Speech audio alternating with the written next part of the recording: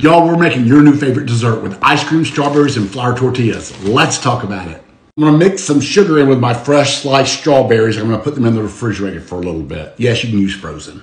I've got some frying ready vegetable oil, so we're going to gently lay our tortilla there.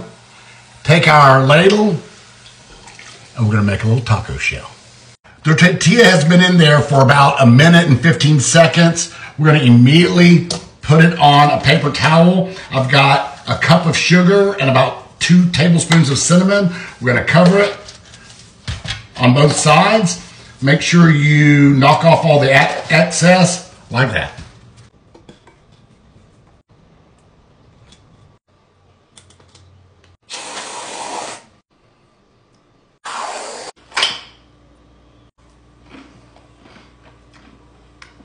Y'all go on to the store. I know you wanna.